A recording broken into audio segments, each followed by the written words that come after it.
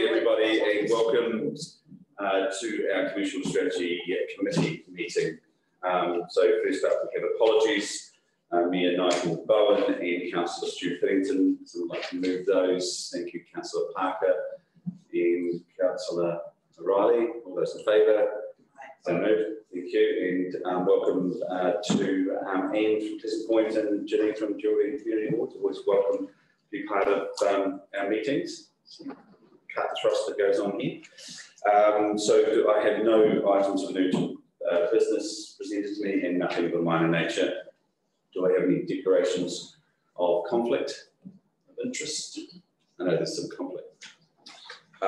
So Chairman's reports since our last meeting, council, a number of council meetings, LTP workshops and the adoption meeting, teachers and procurement, people and performance, Government and Three Waters Conference, some TDHL board meetings, district licensing meetings, and a number of significant follow-ups from the Pleasant Point community to discuss the fine points of that particular decision. So that's, I'd like to adopt that. Anyone else second that for me? Thank you, Councillor Parker. All those in favour? So confirmation of the minutes. Someone would like to confirm the minutes of the previous meeting. Councillor Gilchrist and Oliver. All those in favour? Aye. Against? So carried. And we'll move into our reports. So the first one is report 7.1, investment and borrowings and treasury report, quarterly 31st of March. And Zura is coming up to speak to that.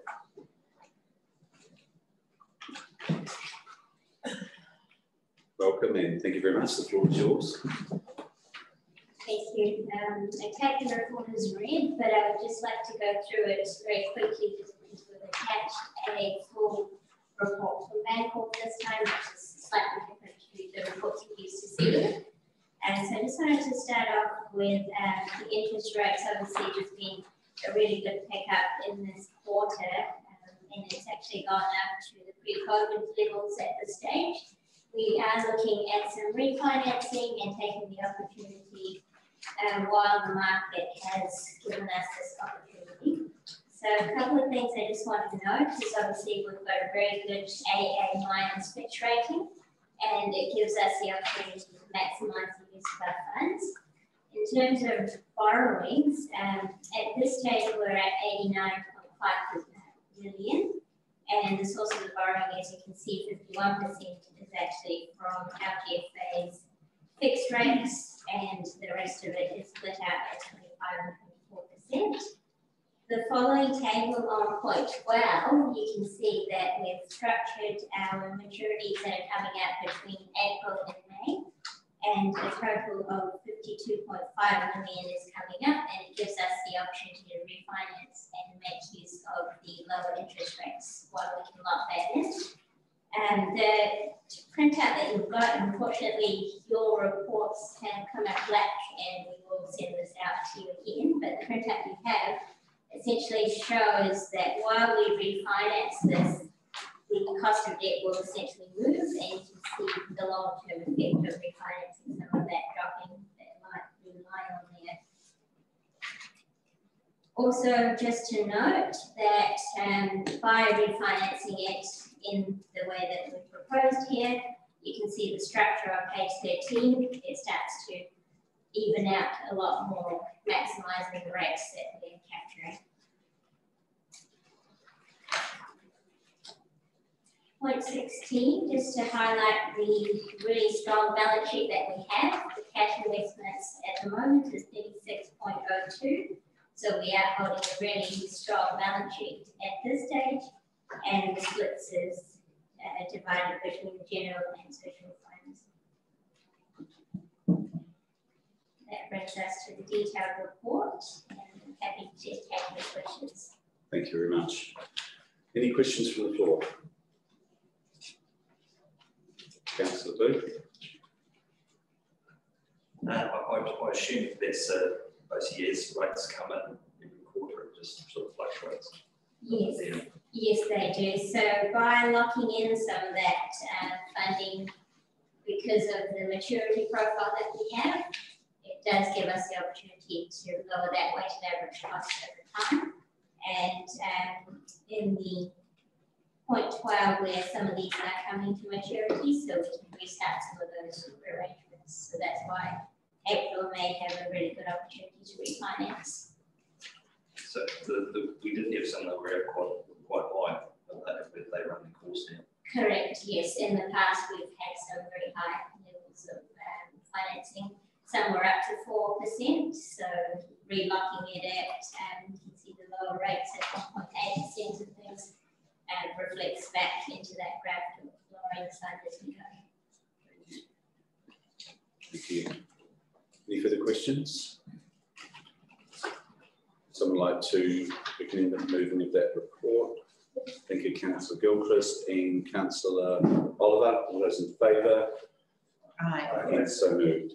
Thank you. Thank you very much. Going forward. So moving to 7.2, Capital Works Programme Dashboard. And Lily's coming forward to speak to that. Welcome. You have the floor. Thank you, Mr. Chair. I will take the report as read. I just would like to add one comment. On point 6 of the report, it outlines that the graph that shows the capital expenditure up to date was provisional for the month of March. The financials for the month of March have not been closed. And I'm pleased to report that while the graph is showing a total capital expenditure of 31 million, we're now at 33.6 million. So that's a significant increase. And I guess both the graph on the left-hand side of the dashboard and the list of projects that are either currently on construction or that have been recently awarded show that we're continuing to work at pace here. A lot of work is ongoing or about to start, and I'll take any question that you may have. Thanks. It's Ash. Mr. Chair, supplementary. I think just got to reinforce how well the organisation as a whole is doing. The green line on the graph shows, and Lily updated that to 33.6. So at the 9-month mark, we've spent more this financial year than we've done in any other financial year on a capital basis.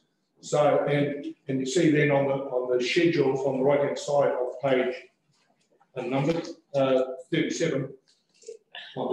37 is a list of work groups ongoing. So if any of those similar projects hits 100%, we take off the list if that's completed. But I've referred to the bottom part of the list where contracts recently awarded were being evaluated. So since the last meeting, there's another $9 million worth of work that's been awarded. And just this morning, the tenders and procurement committee met and have let the road maintenance contract.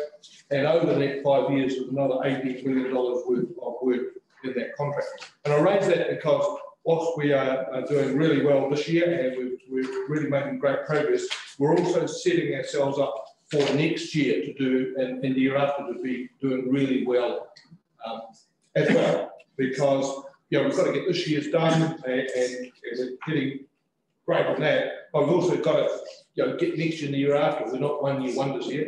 And so we're setting that up, and there's a lot of work that's being linked for future years. And we expect by the end of June to be somewhere like 55% of next year's capital works program to be already contracted. And that is really good. And so what you see here is great, but it's going to get there. Any discussion, questions? Happy to move. Moved to the seconder, Councillor Gilchrist. All those in favour? Aye. Against? So moved. Thank you very much. Fantastic. I see that. Okay, someone like to move us into public excluded. Thank you, Councillor Lyons, and the seconder, Councillor Booth. All those in favour, so moved.